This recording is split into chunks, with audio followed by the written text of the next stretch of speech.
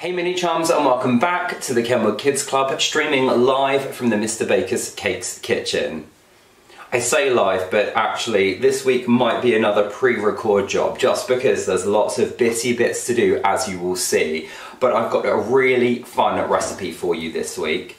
You'll notice first of all that I haven't got rid of the Halloween decorations yet, and there's a reason for that. This week I'm going to show you what you can do with your leftover pumpkin and turn it into something really delicious. Now, I might have overindulged over the last few days with all those lovely, delicious Halloween candies and sweets.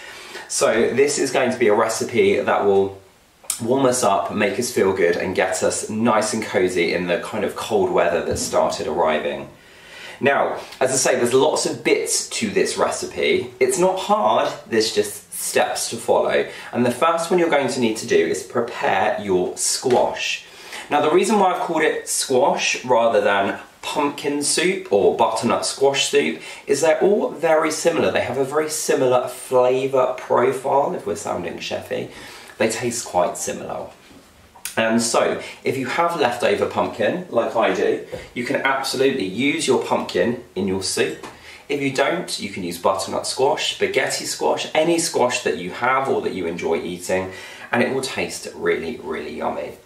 Now, I'm actually using butternut squash today just because it's a real tricky... Squashes generally are quite tricky to peel and chop. Particularly pumpkins, because they've got quite a thick, tough skin.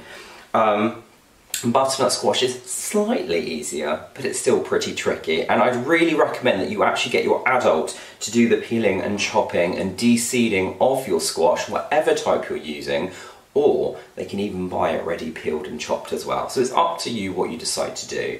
As I say, I have just used a butternut squash, and I had one that was just over 1 kilo.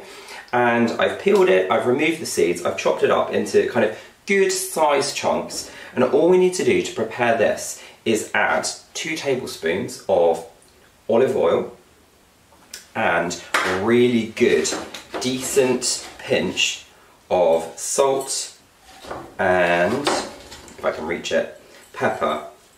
And then we're going to get mucky, because we're going to put our hands in here and just kind of move everything around so that that oil covers all of your squash, whatever type you're using. Now what we're doing is we're coating them in the oil so that we can then roast them in the oven. So the other thing you need to do is preheat your oven to 200 degrees, which is 180 degrees fan, or about gas mark 6, I think. And then this can go from this bowl into a roasting dish, like that. And you want it kind of in one layer, so ideally you want a roasting dish that's going to be big enough for you to have one flat layer of squash. And the part of this video I didn't think through is that I've now got really mucky hands, but never mind. So there we go, so that's what mine looks like, and you can see it's all nice and shiny because it's covered with the oil, and you can see the pepper and the salt dotted around all over it as well. So once you get to this stage and your oven is nice and hot, I want you to pop this inside for about 30 minutes, and around about halfway through, get your adult to just take the pan out and kind of turn everything over using a couple of forks or a spatula, something like that. And that will just make sure you get a nice even roast over the whole squash. So I'm going to go and pop mine in the oven, and then while it's in there, I'm going to show you what you need to do next to make your spicy squash soup. So I'll see you in a second. Okay, so hopefully your squash, whichever squash you are using, is in the oven, and so now it's time to make the next part of our soup. First job, we are going to get a large pan, and I've got a very large pan here. And it will all become clear as to why, because we're basically going to make the rest of the soup in this huge pan. You don't need a lot of ingredients for this bit, but what you will need are 2 red onions, either 1 large fresh clove of garlic, or on the recipe I've actually popped down some garlic puree, because this is the sort of thing I always have in the fridge, and that way if you don't have any garlic, it's not the end of the world, you can use the puree instead. We're going to need some more olive oil, some butter, more salt and pepper for seasoning, and the spicy bit of our spicy squash soup, some chilies. Now your first job is going to be to finely slice your onions. And we've done this so many times right here on the channel. I think we did it first of all in our hidden veg pizza sauce recipe. So if you haven't watched that one before, you might want to go back and check that one out, just to check that you're chopping really safely. But as always, we start by peeling off those dry outer layers of skin from the onion. And we're going to do that for both of them. And I always do it the same way actually. I chop the top off the onion and then I chop it in half from the roots down to that cut edge. And then you can find the edges of those drier layers and just peel them right off, leaving you with the nice kind of really wet inner layers. They're the ones that we want for our cooking. So, nearly done with mine. And then all of these bits that we've taken off, so the outer layers of skin, the roots, the stalks, if you pop those in a bowl, those can go out on your compost heap and they'll do wonderful things for your garden. So let's pop the rest of that in there. And then I'm just going to really quickly whiz through this because, as I say, you've seen it loads of times before, but we're just going to chop off that top stalk if we haven't already, because I realised I did it on some and not on all of them. And then my favourite way, using that claw that we always talk about, cut your onion from the cut edge down towards the roots, not going all the way to the roots at this point. Hopefully you can see this, because I've realised that I've set up the camera to show you the pan, but that means you can't see this in a close-up. But I've just basically chopped across the onion and then I'm going to turn it so I've got that cut edge again, and I'm just going to cut across my other cuts so it gives me these lovely little bits of onion like this. So rather than make you watch me do this 3 more times, I'm going to speed up the footage and do it super fast so that we can carry on cooking our soup.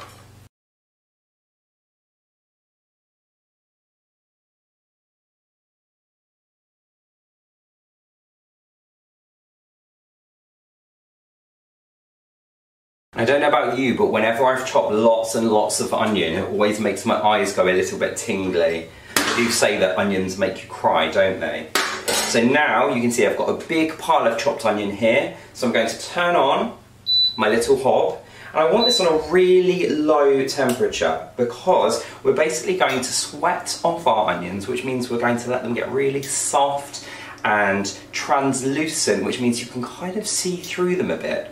And it will take a while for them to do that, but that's fine because we've got that nearly half an hour still of the time that our butternut squash is in the oven. So into the pan, over that low heat, I'm going to put a tablespoon of that olive oil and around about a tablespoon of butter as well. I'm also going to add in a little pinch of salt because we know, don't we, it's really important to put seasoning in our food to make it taste delicious. So that was a pinch of salt and I put in 2 pinches of pepper. And then I'm going to add in that onion very carefully so I don't spill it.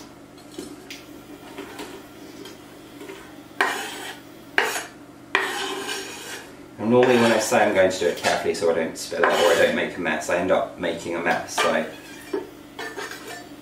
actually very proud of myself. Then I'm just going to give that a little bit of a stir around so that the oil coats all of the onion, and then what will happen is you'll see that butter will start to melt as well. But while we're waiting for that to happen, I'm going to add in my garlic puree, and I like lots of garlic, but you can adjust this if you prefer less. And the same goes for the chilli as well. On the recipe I've put to use half a teaspoon of dried chilli flakes, but if you don't really like spicy food, you can of course reduce that. And if you really do like spicy food, you can always use a little bit more. So have a go, see what you think, and you can always use a bit more on the top as a garnish as well. I'm just going to give this another good stir to spread that garlic, that chilli and everything around so it mixes in with the onion. And then, whoopsie, I'm going to pop a lid on my pan, and I'm just going to leave that now for as long as my butternut squash is in the oven. You might decide you want to give it a bit of a stir after about 10 minutes or so, just to make sure nothing's sticking. But as long as you've got that temperature really, really low, it shouldn't be a problem at all. So again, so you're not just watching me, I'm going to jump ahead to the first time I stir mine, so that you can see the sort of thing you're looking for. So again, I'll see you in a second. Okay, so it's been about 10 minutes, and can you see all the water that's on the lid of my pan at the moment? So that shows you that all the water is coming out of the onion, but it's getting trapped by that lid and staying in the pan, and that's going to make our onion really soft and light and really yummy. So I'm going to take that lid off, hold it over the top, and you should see now as well that all that butter has melted, and it's just, oh, it smells amazing actually. I wish you could smell it too. I'm just going to pop that down and give this a really good stir quickly. And then I'm going to pop that lid back on for about another 10 to 15 minutes until my butternut squash is ready. And then it will be time to kind of assemble everything together, which is the most fun part of making this soup. But it's actually really quick as well. Literally, just over half an hour, a really hearty homemade soup. But anyway, yes. I'm going to jump ahead one more time, and next time I see you it will be time to bring all of those ingredients together and turn them into our soup. So again, for one more time, I will see you soon. Bye. Okay, so it's been about another 15-20 minutes, and I now have my roasted butternut squash, which is over here. I have made up a litre of vegetable stock, and I've just made mine using some of those stock pots that you can buy. But you can of course use fresh homemade vegetable stock if you have that, or you can even buy vegetable stock kind of ready made up in liquid form as well, so any of those will absolutely be fine. And then if we have another look at this onion, doesn't that look amazing? It's almost creamy now. It's so good. So what we're going to do now, and you might need to get an adult to do this bit for you as well because it's a bit tricky. But I'm going to grab either a tea towel or some oven gloves or something like that, and I'm going to spoon my butternut squash into the pan with the onion, and it's got a really lovely golden brown colour on the edges, so that tells me that it's ready. It should have softened up quite nicely as well. So I'm just scooping it out of the pan, the roasting tin I should say, and into the pan.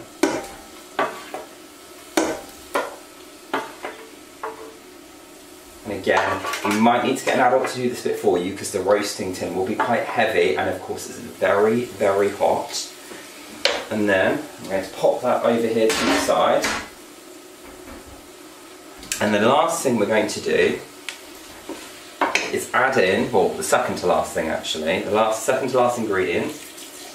Oh dear, there you go, there's that mess I was talking about. Is add in that 1 litre of vegetable stock. I'm going to bring the heat up just a little bit, just so that it starts to simmer. And at the moment, really, all we've got in here in terms of ingredients is that butternut squash, and onion, and then some seasoning and things. So really, this soup allows that squash, whether it's pumpkin, butternut squash, or whatever you've chosen to use, really allows it to just really shine. Really is yummy. And actually I was thinking, if you're not a fan of chili and spice, another thing that goes really well with squash is curry. So if you add, instead of the chili powder, you add say maybe a tablespoon to a tablespoon and a half of curry powder, you get a really nice curried butternut squash soup instead. So same recipe, 2 different types of soup. Okay, so this is starting to come together. So the last ingredient, and this is the last ingredient, I've got 200 grams of creme fraiche here. Now that is just going to turn it into a really nice creamy soup. So I've just popped that in. I'm going to give it a stir around, but don't worry, it won't mix in straight away. But the final step, and the most exciting one, is the one that's really going to bring all of this together, and it's using one of my favourite kitchen gadgets too. So there we go, so we'll leave it at that, And hopefully now it will become clear why we needed the big pan, because I'm going to use my stick blender, which looks like this. Now my one has lots of different attachments, so I'm using the normal blender attachment here. And what I like about this one is if you hold it upright, it's got a special guard that stops you getting splashed, which is really important when you're blending something hot. So I'm going to turn the heat off, because I don't want to be blending over the heat. And then I'm going to bring that pan over here in front of me. And again, your adult might need to do this bit for you, because we do want you to be as safe as possible. But then I'm just going to take my stick blender, pop it in the top, and then I'm finding those chunks of butternut squash and I'm just going to blend them down. So, and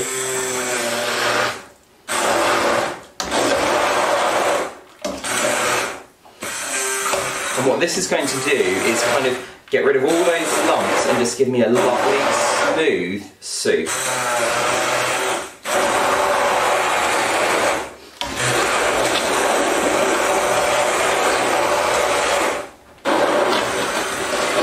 If you don't have one of these stick blenders, by the way, you can absolutely do this in a normal blender, but most blenders are not designed to be used in really hot liquids.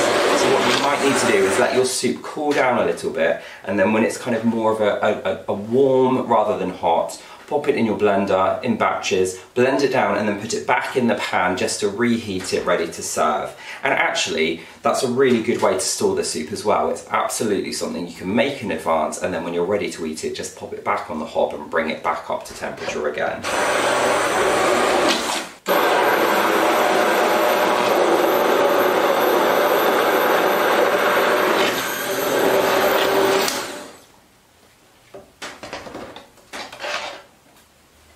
And then once you've finished blending your soup with your hand blender, you've got a couple more options as well. If you want a really, really smooth soup, you can try passing it through a metal sieve just to remove any final lumps or anything like that. Or of course, like we talked about before, you could then let it cool down slightly and put this into your normal blender and just give it a final whiz up there as well. But I'm quite happy with the texture that I get from using my stick blender, so let's serve this up and give it a taste. Okay, so I've got my ladle, I've got my bowl, and I'm just going to scoop some of this lovely soup into that bowl there. And this makes quite a lot of soup as well, so you've probably got enough for dinner and a little bit left over as well. So again, if you want to keep it, just pop it in the fridge in a sealed container and then pop it back on the hob when you're ready to reheat it. Okay, but without much further ado, should we give this a try?